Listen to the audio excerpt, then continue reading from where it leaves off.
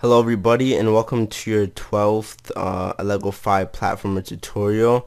And in this tutorial we're going to continue what we started last tutorial, and hopefully we can get farther or even finish it from what we started. So what we got to do is, when we get the line, first of all we have to determine if the line or if it is an attribute or if it's a content. So what we're going to do is we're going to say that if line dot find, and we're going to find look for load equals, not equals, std string and position. So if they found it, then type is equal to load type attributes, else type is equal to load type contents. Now I should put the braces around it because there's still more that I gotta do. So I just put the braces around there quickly, and what we're gonna do is we're gonna say that for our temp contents and our temp attributes, yeah, we added that.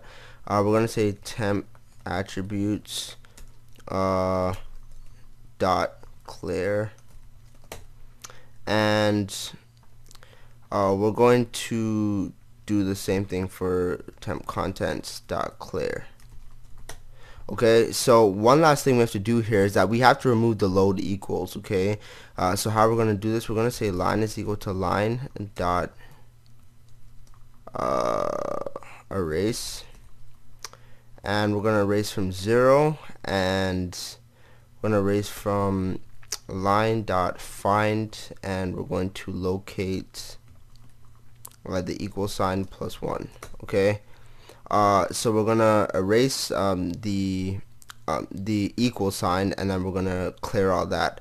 So once we do all that, then it's time to separate everything by to separate everything. But when we separate it, what we're gonna do is we're gonna store it into a line array.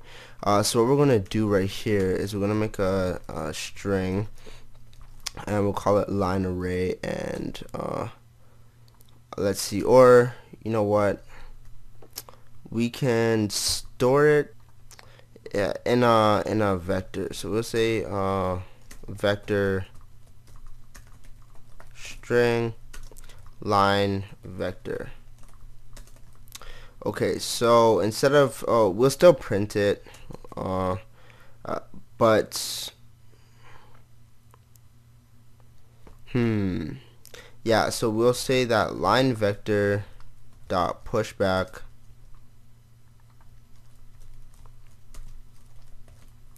and we'll push back that new line. Okay, so we have them stored, and now it's just a matter of fact of putting it into the temp content and stuff, and removing certain things from it. So in fact we don't even really have to yeah, in fact we don't even have to make that line vector. We can erase this. Okay, so for our new line, we just need to remove any spaces and that other opening square brace. So what we want to do is we'll say that new line, how we're gonna erase it. Okay, so what we're gonna do is we're gonna include algorithm. Okay, and we're going to now we'll make a char remove. We'll call it remove, and we'll set it equal to let's see, this space and that. Okay, so what we're gonna do is we're gonna say that new line is equal to new line dot erase, or actually don't even need to do that. We'll just put new line dot erase, and we'll put std remove, and we're gonna move from new line dot begin,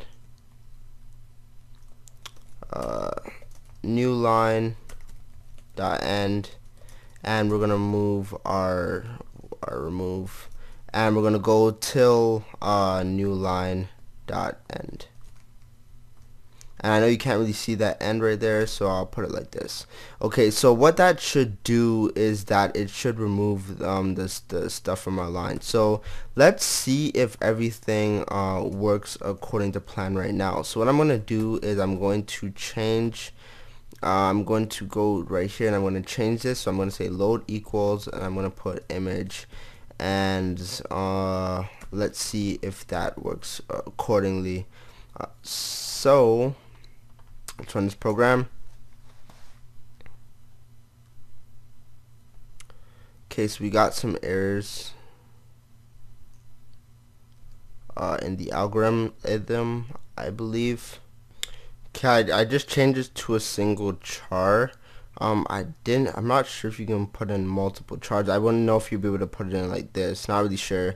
But when I put in a single character and I ran it, it ran smoothly. So let's try to run this just so I can show you that I'm not lying. And we got image in there. Now if you want to remove any trailing spaces or anything like that, then this is how you do so. So it's really easy to do it. All we gotta do is just say a new line dot erase, new line dot find last not of, and we should have a string of items that's we'll add right here,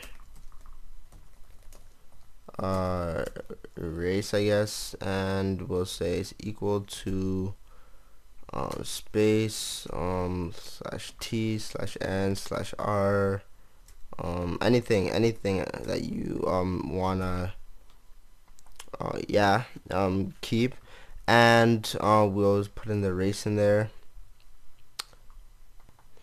and I think we would put +1. I'm not really sure, but let's test this out to see what we get, see if we did it properly. So we still should get the same image in there. Yeah, so we know that that works correctly. So now it's just a matter of adding it to where we need to add it. So we're gonna say that if type is equals to load type, and if you guys are using code blocks, you guys might get an error simply because they'll just say put attributes instead of load type attributes. I'm getting an error right now, and even Visual C++ for doing this, but I don't know, I'm just used to it. So if the type of equals contents, and temp contents dot size is greater than 0, then we're gonna add attributes dot pushback. We're gonna add temp attributes to this,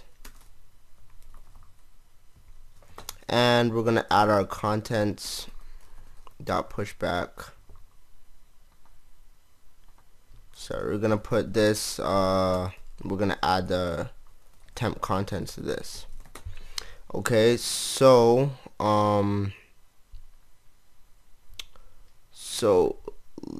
after but in order to do this, we gotta take this and we gotta put this outside here, outside this while loop.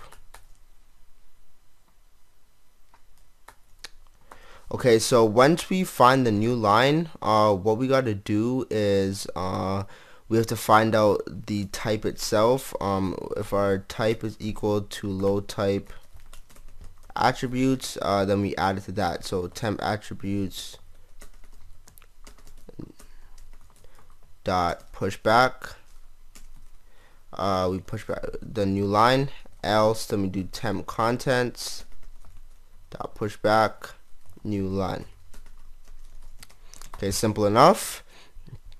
So then we add all that stuff in, and it should be everything should be correct. So I'm gonna add a breakpoint here just to see if they add everything correctly as we're supposed to. We have our image, but we didn't have a content. But yeah, everything should be loaded precisely. So let me edit the text file just to make it a little better. So I'll say splash image 1, splash image 2, and splash image 3. And we're going to go back to our program.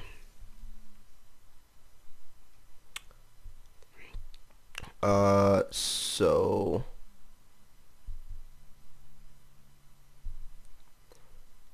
doesn't look like things are added in properly. So let me pause this for a quick second. Oh yeah, it does run correctly. So everything seems to be running smoothly. I never changed anything. Everything's alright. So I'm just gonna end that tutorial here. Sorry if I confused any of you guys, but in the next tutorial it should become more clear on what is really going on. So I hope you enjoyed this tutorial. Thanks for watching, and bye.